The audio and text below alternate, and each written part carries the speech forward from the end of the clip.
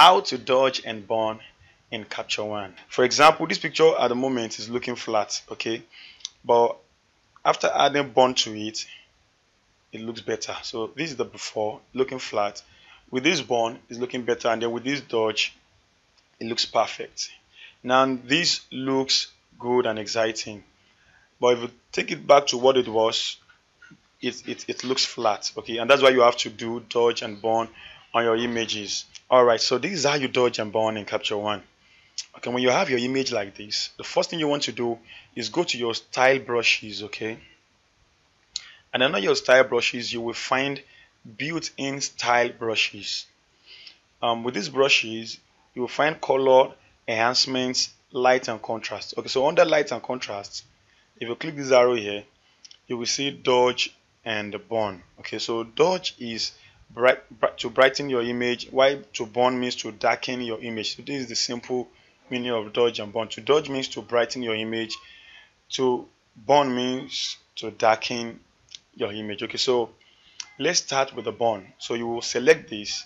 The moment you select this, you will see the brush, okay, appearing on the face of your model like this.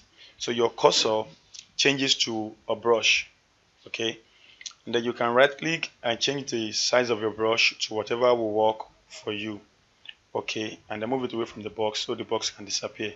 And then now you can start burning, okay, but before you dodge and before you burn, there is a rule to it which you must understand, okay. So the places to burn, the places to darken, or the places to burn are the places that are already dark in your image, okay, and the places to dodge, to brighten, are the places that are already bright in your image. Let me draw an annotation around this. So this part of the face is already bright, so you're supposed to dodge this part and not burn it, okay. So let's select the burn brush again, okay, and then let's start burning. So these areas that are looking flat, we want to add shadows to these areas, okay, and start burning, okay. We need shadows at this part of the face, okay.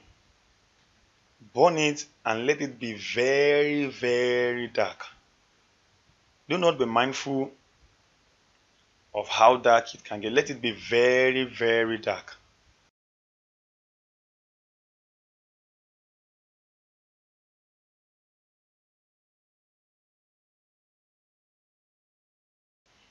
And after burning, the next thing you want to do is to dodge. It means to brighten. Okay, so let's brighten this part of the face that is already bright, okay. It's not looking good at the moment, but keep doing what you are doing, okay. Now lastly, the next thing you want to do is to feather your brush, okay.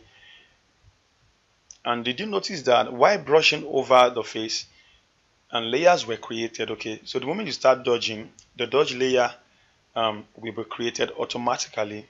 The moment you start burning your picture, the burn layer will be created automatically, okay. So right click on the burn layer, then click feather mask, okay, and then the moment you see this, to feather your brush, okay, your mask which you have brushed over, then you can reduce the effect here. If 100 is too much for you, you can just reduce the effect to whatever works for you, okay. I think this 100 works for me, so I'll leave it and apply. Then do the same thing to the dodge layer, feather the mask, okay, and apply. So next thing you want to do to your burn is to reduce the opacity because it's looking too much, okay. Do something like this, okay. So so this is our before, now this is our after, okay. So you can still continue to apply the brush. So after you have done the after you have feathered the two masks, you can still come back here to dodge again if you feel like, oh, I want more of it. Okay, see, you can still come back and do it.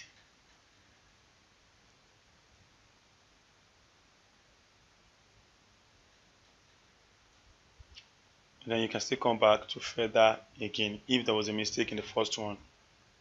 You can reduce it, okay, and apply it. So this is how you dodge and burn in Capture One, okay.